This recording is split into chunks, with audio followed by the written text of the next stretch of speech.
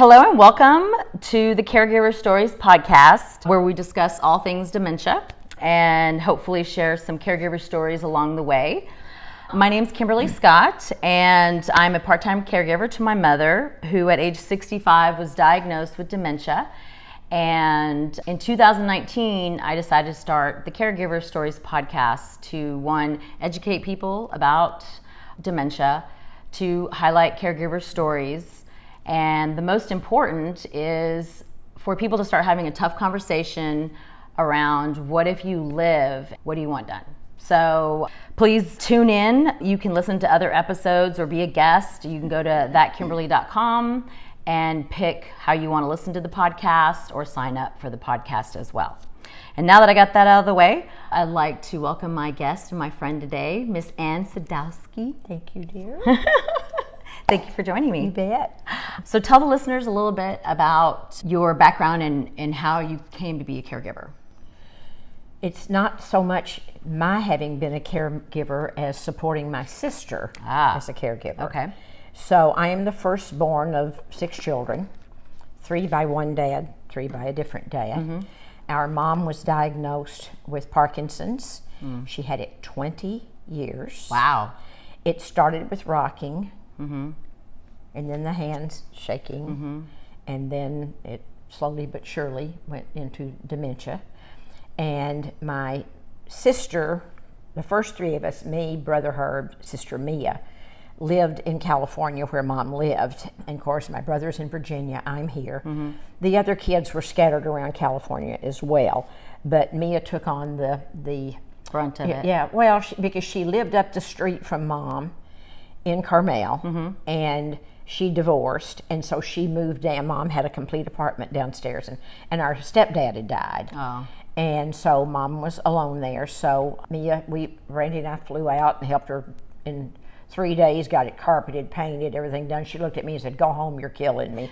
So we created a very nice apartment for her downstairs. Yeah. And as Mom got more and more deep away mm-hmm. from us, Mia was trying to run a business from there. She's mm-hmm. a very active, if you think I'm outgoing and outspoken, I'll triple it for my sister Mia. Okay. And so I could tell it was beginning to fray on her, because mm-hmm. she gave Mom a bell, and she said, "Mom, ring the bell when you need me." Well, Mom rang and rang and rang, because she wanted, Did your mom know she had Parkinson, or yeah. something was wrong? Yeah, no, she knew. Okay. Yeah, she was diagnosed, but they weren't savvy enough. She's been gone for 7 years, mm-hmm. and the last 2 years were rough. Okay. She got to where she couldn't swallow. Mm-hmm. So anyway, Mia came. The other 2 sisters took care of Mom. Mia came to visit for a week, sitting in my office in there with me, and she got big tears in her eyes, and she said, "I'm losing my fondness for our mother." Yeah. And I said, "That's it. Mm-hmm. I'm going home with you." Yeah. You've resisted and resisted and resisted. She needs to be in a care facility. Yeah. And you need to have your life back. You're too young and too vibrant and enjoy life too much. And she Good said, for her for telling you. I know, but then she said, "I feel so guilty." So we had to work through that. Yeah, absolutely. So I went with her. The other kids stood behind me. My brother got on the phone with her and talked to her. You came together as a team. Came together as a team, because everybody had to be in, Mm-hmm. And so she and I had to drive because she was crying everywhere, and we drove from nursing facility to hospital to whatever, and we found a lovely place, Ave Maria, and it's a lot of the Catholic priests and nuns retire there. We are not Catholic, but you don't have to be to live there, and they took very good care of her, mm-hmm. and it was lovely. And she had the sense of humor all the way through. That's good. But then she became inappropriate sometimes with her sense of humor. Yeah, it happens. Yeah, I arrived one time. She said, "Well, I got sent to the principal's office yesterday." I said, "Oh, really?" And that was the lady that runs the facility, right? I said, "What did you do?" She said, "Well," and I'll clean this up because mm-hmm. Mother got a little funny. And she said, "I got dressed for the day. The girl came in and dressed me for the day, and I said, I don't want to wear this." And she said, "Oh, Tranny, I've got 3 other people. I've got to get dressed before breakfast." And she said, "You're just going to have to wear it today." And she said, "Well, F you then." My little petite, sweet, never, we're like, okay. So I said to her, "Where did you learn that word?" She said, "I watch HBO." Oh. I didn't know she knew what HBO was, right? So somebody was there daily, and my sister usually would go at lunchtime and feed her. If we reached the point, we had to feed her. And then the other sisters would take turns going in the evening with her for dinner. Well, good for you for stepping up and for telling your sister, hey, this is not the way it needs to be, and good for all of y'all coming together. I've definitely heard stories of where there's only siblings fighting or siblings fighting, and it's very heartbreaking to hear, and when it's just one person because all the other siblings check out, that's also very heartbreaking. It's hard, and it's just as hard on you to hear that your sister is going through that with your mom. And you know, my dad was at my grandmother's the last 10 years of her life, and they did not have the same relationship, you know, towards the end, and it's bad, you know, and nobody wants that. When my mom was diagnosed, she refused for me to come home, so I just go monthly. But I also don't want to have the bad relationship that I saw occur with them. Because she's, you know, she's one of my best friends. You know, I love my mom. So good for you for telling your sister. We all 6 of us loved Mom without question or doubt, and all of us were willing to do. I flew out at least quarterly and stayed 10 days, and I took my shift the best that I could, but I was farthest away. My brother came sometimes too from Virginia, so she got a lot of attention. She knew she was loved. I do confess that once we fed her lunch and got her in her comfortable chair and she'd start kind of dozing off, we'd sneak out and go shopping. But then we'd go back. Yeah, she was safe. She was safe, and we knew that. But I mean, the sense of humor, she said to me, hammering and sawing is keeping me awake. And I said, where is it? She said, in the room next to mine. And I said, really? You think they're remodeling? She said, yeah. And I said, well, why are they remodeling? She said, well, the president's coming. Oh, so she had some. And I said, really? President Obama was president. They said, oh. President's coming. And I said, well, that's good. When it started out, my sister corrected her for everything. She didn't want her to be afraid, so she would tell her that she wasn't wrong about things, and that she would, Mom, no, you haven't been driving the car. You have not been driving, and Mom would get upset. So I finally got the administrator to sit down with me, and I said, I think I'm right about this. Just go along. And Mia said, I'm afraid that she will be afraid of what? You know, of what? So she would, you know, she was just always had a story. She said, oh, I'm so glad you're here, Ann, because I wanted to tell you, I want all the kids to know that I got married last night. And my sister started, and I said, I said, really? Was it a nice wedding? Yes, I wish you'd been there. And my sister finally said, well, what is his name? And she said, you know, I had to ask the preacher that same question. So she was funny. She was funny all the way through, you know. But that's one of the major lessons is don't argue with them and try to correct them. I had to learn redirection. They're in their whole world, and you just go along. It doesn't matter. Was she resistant to moving out of her own surroundings? How did you guys do that? I think that she had gone downhill enough by then. We had already had to put a hospital bed in her room and have physical therapy coming fairly regular or whatever. And she didn't have a fit, you know. As she was dying, and we put the house on the market, the way we took care of her is rather than it be just all Social Security or Medicare or whatever, is she owned a $1.5 million house, and that was 7-8 years ago during the recession. We sold the house, so we were able to take care of her financially. And my brother was very adamant about that. You know, he's military. He didn't want our mom to be on the dole. We wanted to, so we took care of her for a long. So when we was that planned, or was it? And as a matter of fact, she and my stepdad, before he passed away, sat down and made Mia the executor. And taking care of everything, and she did. She managed the money. She took care of the money. Did she talk to you guys about it? Say, always. This is what I want? We knew exactly. Oh, that's very rare. A lot of communication going on, a lot. So the thing I was going to say to you when you asked about her moving out of her house is that when we told her we were putting the house on the market and we would be taking care of her with that, she sat and stared out the window and she said, I wish I could see it one more time. And we thought about taking her, but then it dawned on us that would probably be rougher on her than, you know. But she lived a good life. And the interesting that all the kids had been, all the local kids, and me, Herb was still up in Virginia and hadn't come yet because he'd just been there for some other thing. And they called me and said, hospice said for you to come on Thanksgiving Day. You ought to try getting a flight Thanksgiving weekend to go to Carmel. Yeah. So I hustled out there, and the other girls were taking turns spending the night, and they're a lot, and I said, okay, I'll take Sunday night and Monday, and let me stay with her this time. And lo and behold, on Monday, I'm sitting there reading to her and heard her take her last breath. So I was the only one there of the 6 kids, and I had just gotten there. So as people told me that she was waiting for me, I was very touched by that. I was very touched by that. Did your other siblings, were they okay with the fact that you know, like for me, I was very upset that I didn't make it to see my grandfather before he passed, because my mom kept saying, oh, don't worry, don't, you know. And I regret that, not getting there sooner. They had all been there. They all lived there. Herb came immediately, you know. They weren't. And then we actually, because we're a cremation family, we actually waited. She died Thanksgiving weekend, and then in December, when some of the grandkids were going to be there visiting their moms, my sisters and everything, we had the service. And so, and you know, and it was a celebration of life. We, you know, all of us told tranny stories.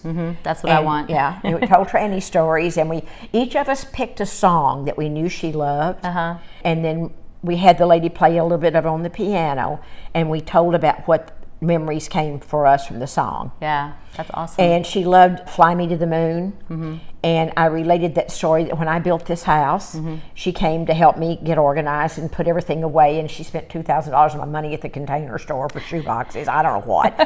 So we got everything all put together, and the first night I said, Mom, you get to initiate the jacuzzi tub. So I hadn't turned it on before, whatever. So I got her all ready, and I sat her down in there, and I started the water and got it deep enough, and I flipped it on, and all the jets were pointed straight up, and it went right up in her face, almost to the ceiling. And I ran and turned it off, and she looked at me and said, for a minute there, I thought I was going to be the first woman on the moon. That was her personality. All the way through. That's awesome. Until it just got to where it was just quiet all the time. So, what advice would you give to someone that is just found out that their loved one was diagnosed with some sort of, you know, educate yourself. Educate yourself and get help. Get in a group. You and I are in a group. You know, support group. A support group. And you know, I always tell everybody, Google is your friend. It may not always be perfectly accurate, but at least you can get some information. It's very overwhelming. I got all my information the first 2 years through friends of somebody else or friends in the industry or whatever, but it definitely was so overwhelming that you kind of just don't know where to start. And my mom didn't plan, you know, like that, like the way you all did. So I do tell people, like, find a support group. It took me a while to find one, but just talk to people. And you know, there's so many more books out there now, I think, that than there ever were. But it is super. And then you have podcasts. You have other ways of learning. Absolutely. You know, of what you should do and not do. I mean, we need to know as much what not to do as we do what to do. What to do. Absolutely. And the reason starting the podcast is because I want people to be more planned like you all were. You know, like you knew exactly what your mom wanted done if she could no longer take care of herself. A lot of people are not in that same situation and so overwhelmed with the tasks of their own life on top of, you know, their family member's life. And it's heartbreaking, because I know that if my mom knew what has to occur every single day for her to, you know, live in her own home and go through, that's not what she would want. I mean, that's why she absolutely said, don't move back, you know, and the doctor said not to move her here, to keep her in familiar surroundings. So I'm gonna do that as long as possible. But if people don't start having a conversation about, what if you live, not if you die, but what if you live, and what do you, and you can't take care of yourself? Do you want your children? Do you want your spouse, whoever it is, to go through that?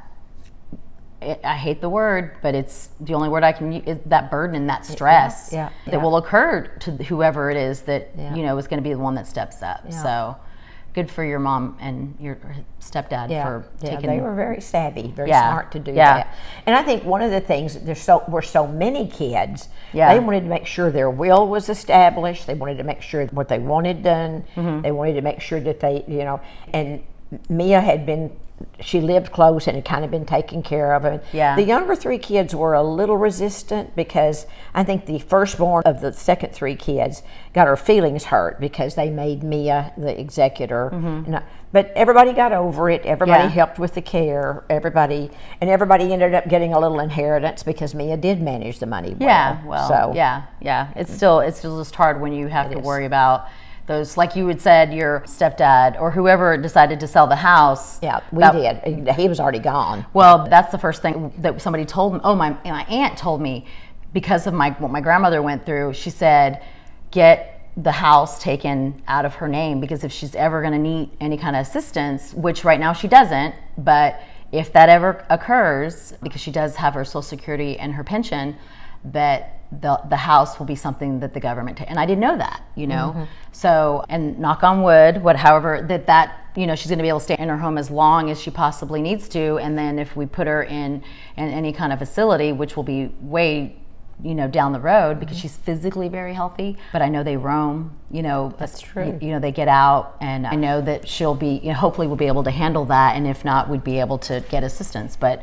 nobody talks to you about those things. When you talk about the roaming, I'll tell you another really quick story. Just Mia and Mom in the house, and Mom's bedroom was close to the front door of the house, and Mia's was right across the way, and somehow in the night, Mom got up out of the bed in her nightgown, went to the front door, a very heavy, big front door, opened it. She could barely walk, got down 3 brick steps. The next steps down would have been 12 steps down. But she fell into the flower bed, and this was like at 6 in the morning. Wow. And the neighbor across the street called, and Mia picked up the phone. Hello. He said, Mia, I hear Tranny calling your name. And she said, what? You could hear her all the way at your house across the street from her bedroom? He said, Mia, I think she's outside. Of course, she went running out. Yeah. And Mom was in, and she was so cold. It's cold in Carmel all year at night, especially. She had tried to cover herself with dirt. There was dirt under her nails, and trying to cover herself up. She was so cold. She had been laying there. So we had to have the ambulance come get her and take her, and, you know, take her to the hospital for a couple of days because she was so cold. And so you do have to watch them every minute, some way, and that's hard when you say your mom's alone right now. Yeah. Well, somebody comes and stays with her Monday through Friday during the day. That's great. And then she doesn't like to go out after dark, which, you know, I'm hoping will stay that way for a while. And then I talk to her via the Alexa, and then I monitor whenever I have a home monitoring system where I can see, there's cameras in the house when somebody comes to the door, you know, I see all of it.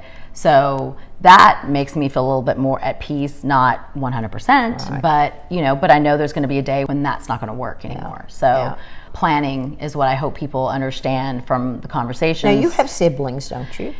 Yes, I do. My brother's helping with my grandmother, but, you know. So you've got 2 people that are having to have care. Yes, for the most part, And my brother's a truck driver, so he doesn't necessarily, you know, he's not there all the time, and so his wife helps with my grandmother, so it's a little bit harder. And in the beginning, he was in denial. You know, I feel like he, and my stepdad also, my stepdad's a lot better now, but families go through this denial, like either they get angry and upset, and also denial. There's, you know, these 8 stages of caregiving grief. And he was definitely in denial in the first several years that she can still go to the store. No, she can't, because she can't find her car when she gets out. You know, if she can't pay her bills, how is she supposed to be able to, you know, go to the store and get her prescriptions, you know? So, you know, we didn't know, and if we'd had a conversation about it, it would have been so much easier, you know, because she planned everything. She was the person who did everything. Like, she was the, you know, the matriarch of the yes, family. Absolutely. So it was definitely something that was a shock and surprise when it occurred. But so good for your family, and good for you being a great sister to, you know, stand by your sister to tell her, you know, that it's okay, you know, that she needed to step away from, let go and step away. Self-care is something that, you know, we've talked about, and that, you know, I learned you know, the first 2 years I ran myself ragged. When did your sister realize, or even you, that self-care was so important when it came to you know, caring for I think seriously until she sat right there on that sofa and looked at me and said, I'm losing my fondness for Mom. You know, because Mia is a social creature. And she was having to be home all the time and trying to run a business out of her home. Oh, yeah. And then nervous when she left home about what was happening at home. Absolutely. So, you know, you always have the fear of, are they going to try to cook something? When my grandfather got older, he tried to cook breakfast one morning, and he left it, and it started burning, and I don't know, he ran with the skillet and burned his hands and set a curtain on fire, you know. There's a lot to be concerned about them being. It's almost like having a child. It is. We come in as needing help in diapers, and we go out as needing help and in diapers, you know, unfortunately. So I say God gives people children because one of them, hopefully all of them, but one of them is going to take care of you. Right. Since I don't have any, then it's going to be my boyfriend, soon to be future husband, and or my niece and my nephews. Because, you know. Yeah, because my sister Mia has no children. Yeah. And we talk a lot about, you know, her future. Yeah. You know, but I'm sure, has she married a great guy, and they're very happy. And they've got their wills and everything planned out, and what, you know, what. But what if, like, she gets she outlives her health? You know? Yeah. So I don't know. I'll have to ask her about what their plans are with that. Hopefully, she has nieces and nephews from the younger siblings that she's very close with. Well, hopefully one of them will step up and execute her wishes. Yeah. So, well, I appreciate you sharing your story with me and the listeners. I know I meet more and more people that I did not know, and then as people hear about the podcast, more of my friends are come to me telling me, and I remember you talking about going out there, but I didn't remember that it was Parkinson's. So, and I just realized in the last 2 years that dementia is a symptom of, like, now I think it's up to like 70 diseases there's a scientist I interviewed, but like Parkinson's is one of them, you know, Lewy bodies, it's Alzheimer's, and it's not just like people are always going, oh, dementia, Alzheimer's. No, it's dementia is the symptom, and then the diseases are all separate, you know, and dementia, you know, it's memory loss. So it's been a very enlightening, eye-opening experience along the way. So, and not just memory loss, but that they have these little fantasy things. You're like Mom with the president coming. Or hallucinations. She said to me, I've been driving the car all around the parking lot today. I said, really, your car? She said, no, Jerry's car. That's my son who lives here. He didn't have a car in California, you know. But your memories of your past and of your children, and it all comes in. You know, it's either short-term or long-term. Starting to experience a little bit of that. Somebody said to me, when you can't sleep at night, you lay awake at night, what do you do? And I said, I sing every song I've ever heard in my entire life in my head. My brain is just singing all the songs I've ever heard. Well, it's a natural thing if we're not practicing formulas or looking at pictures or remembering people's names or situations. And you can get like memory loss from taking the wrong medication, you know, being an alcoholic, all these other things. And the doctor explained to me, if you're not practicing certain things, you're not exercising your brain, then it's going to happen, you know. And what we eat, you know. And like, a big reminder is what you're taking, over-the-counter sleep aids, even the good ones like melatonin or whatever. It can make you dull the next day. In the long run, it will contribute to dementia. So you got to be very, very careful what you put in your mouth, put in your body. I guess more melatonin for me.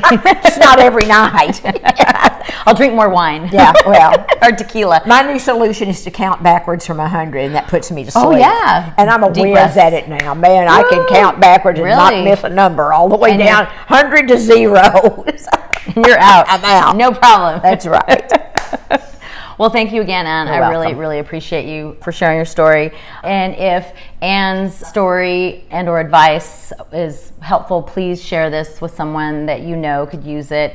And while you're there listening to the podcast, please rate it on all the great places that you can listen to, whether it's iTunes, SoundCloud, Google, Spotify, Amazon, Alexa, YouTube, and all the other places. And until next week, remember, sharing is caring. And to all the caregivers listening, in the words of Dottie Gandy, you have my undying love, gratitude, and admiration, because it is hard. And to everybody who has not had a conversation with their loved ones about what if you live and not die, please start having that tough conversation with them, because tomorrow is promised to nobody. Thanks. Thanks, Dan. You're welcome, honey.